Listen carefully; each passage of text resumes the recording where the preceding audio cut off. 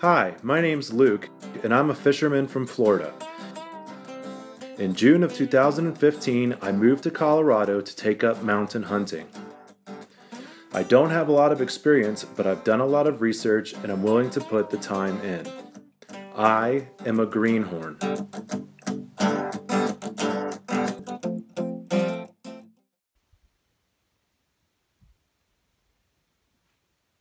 I'm out here in the middle of nowhere and I'm hunting beavers. As you can see, it's been snowing out here in the mountains. This is maybe like my third time seeing snow. And got a small game license. There's a bunch of ponds out here that I'm checking out. I'm in the middle of this huge field. You can probably hear a car going by because I'm about 200 yards from the highway. But there's this great chain of creek and beaver ponds right here. And I'm hunting beavers because they're the biggest small game animal out here and have the most meat of any small game animal. I moved out here in June, so I'm not a resident yet, and it would be really expensive for me to buy a deer tag or an elk tag. It'd be like $400 instead of $40. So anyway, the small game tag for an out-of-state for a non-resident was only like 60 bucks, so I just went with that. Here's my gear. That's my Marlin Model 60 that I inherited from my granddad. It was made in the 70s, so it still holds like 16 rounds. I got my fishing rod in case I gotta fish a beaver out of the pond. My jacket, my backpack, and a sitting pad. I got my Supernova 12 gauge with some turkey loads and a full choke. I've been out here for probably like half an hour. It's gotten a lot colder and kind of in a good spot where I can keep an eye on both ponds. It's a little bit windier today, so it might be a little bit harder to see their wake in the water, but I'm pretty sure I'd be able to see it. I've been waiting to hunt beavers for like 3 months. I decided to focus on that since it's too expensive to get a big game license, but I've pretty much read everything you can on the internet about hunting beavers and watched beaver documentaries, and I didn't expect it to be this cold. It's only October 23rd, but it's pretty darn cold already out here. And I've been talking so much about hunting beavers that my friends are tired of hearing about it, so it's pretty exciting to actually be out here and actually doing it. So I'm going to keep watching, and hopefully we'll see some little guys come swim out here in the next 20 minutes or so. Here's a good example of some beaver canals. They pretty much go the whole length of this creek here and connect all the ponds together.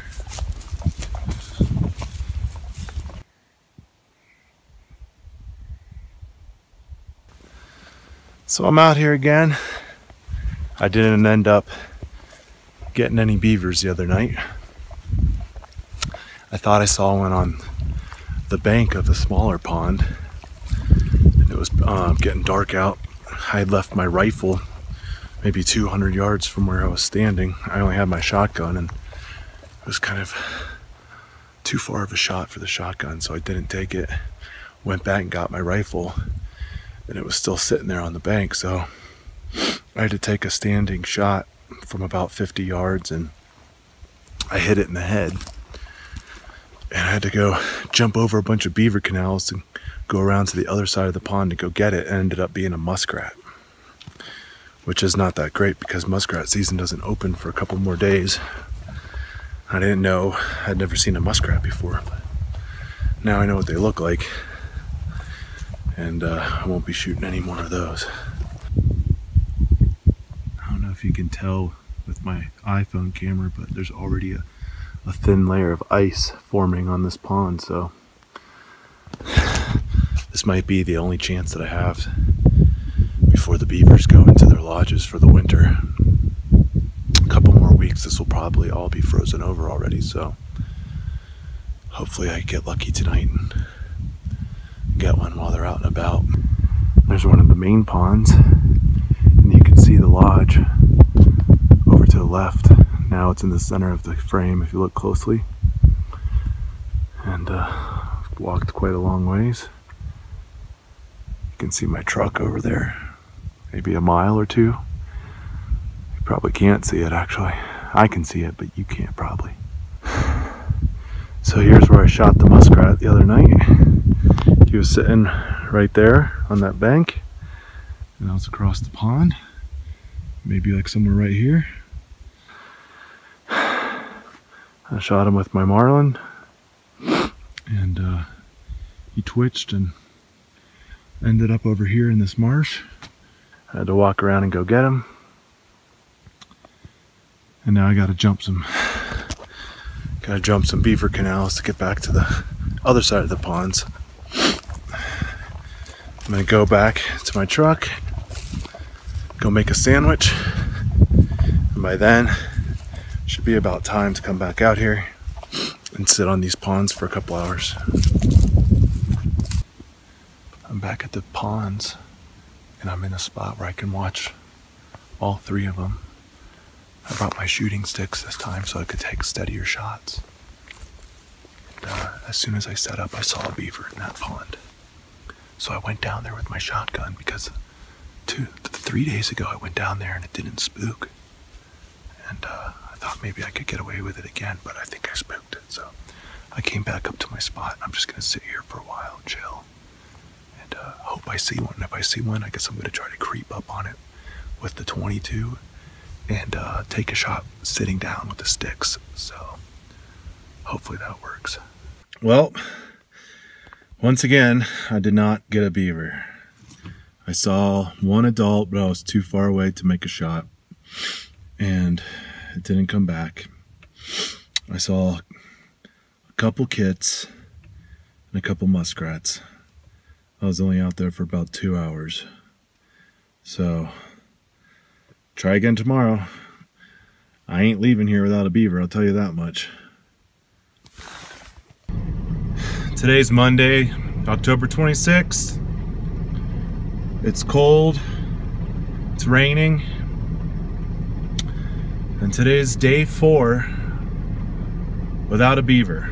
I've been at it for 3 days so far, and it's starting to get frustrating, but it's frustrating because you only have like an 1.5 to 2 hour window to actually get the beavers. They don't come out until 5, and by 6:30 you can't see anything. You're not allowed to hunt after dark. You're allowed a half an hour after dark, but you can't see anything past 6:30 anyway. So I'm trying not to get discouraged, but I knew coming out here that there was a very good chance of not getting any beaver, even though it seems like it would be a simple task to accomplish. But just from trying to catch different species of fish, I know how hard it can be to target something successfully when you've never done it before and you don't have a mentor to show you what to do. It took me like 2 years to catch a redfish, of trying all kinds of stupid stuff and just doing the wrong stuff. Now I can go out and I can catch redfish, you know, probably like 80% of the times I go fishing in Florida. So I just got to stay focused and not get discouraged. I'm gonna go out. It's supposed to clear up and stop raining around noon. We'll see if that happens, but even if it doesn't, I'm still going out in my plastic suit. I don't care. I'm gonna try some different tactics today. I'm gonna go up to Gore Creek where I saw beavers active during the day. I'm gonna sit over those ponds during the day and try to get one up there. There's no hunters out here. All the hunters left yesterday because it's now Monday. All the weekend warriors left the area. And if I don't get one up at Gore Creek, I'm going to go back to the same ponds that I've been sitting on for 3 days, but I'm going to go around to the other side and sit in the timber line where I'm more concealed and just try to get in with the rifle and forget trying to get within 40 yards and shotgun them, because that's just not working. So we're going to keep at it, see what happens. I got to go into town right now to get gas, so that's a good hour drive, and then I'll be headed up to Gore Creek after that. All right, well, I'm back from town. It stopped raining, warmed up a lot. It's quite warm out now. It's about 45 degrees Fahrenheit. I destroyed a bunch of fried chicken that I got in town. So I got a full tank of gas and a full belly. I just finished sighting in my rifle off the sticks, make sure that it's accurate from that position. And right now I'm basically across the street from the two main ponds. You can probably see them right over there. Instead of messing with those today, or at least for now, I'm gonna go up the Forest Service road up to Gore Creek, where I saw some a lot of beaver activity during the day last time I was up there. And yesterday was Sunday, and while I was doing my scouting, there was just flocks of hunters leaving the area, so I feel a lot better about hunting in that area. And I'm gonna drive up there and see what's going on, and I might try to get back to the ponds by 4 o'clock and then try hunting the other side from that tree line instead of from the roadside. So before I was just walking the 200 yards from the road to the pond, and I'm giving up on that for now. So let's go up to those ponds up in the mountains, see what's going on over there.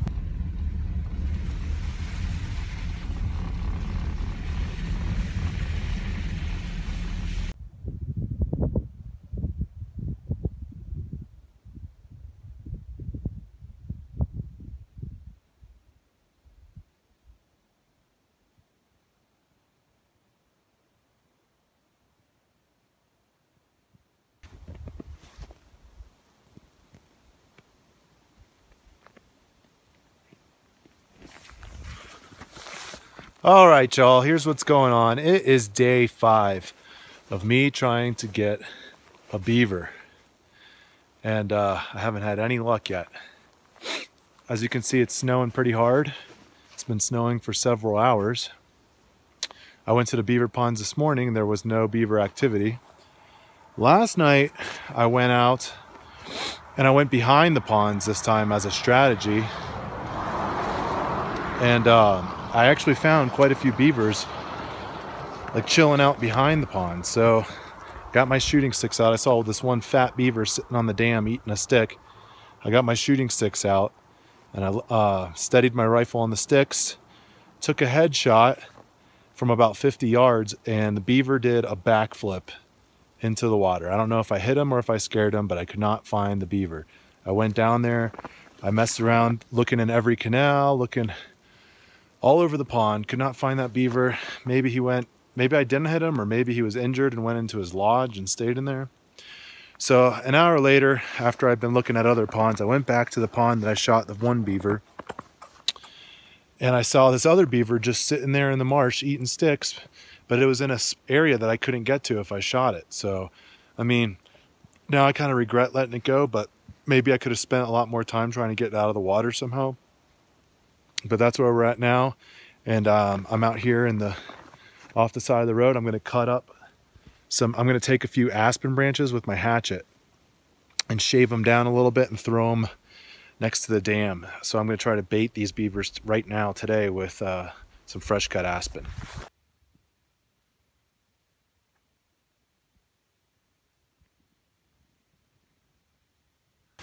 Well, I'm all set up at the pond. And I only brought my rifle. I put the aspen out by the dam on this side. I'm behind the pond again. I saw more beavers yesterday behind the pond, so it's quite early. It's probably 4:30. So I feel like that should give me plenty of time. I hope I see them. They better be here.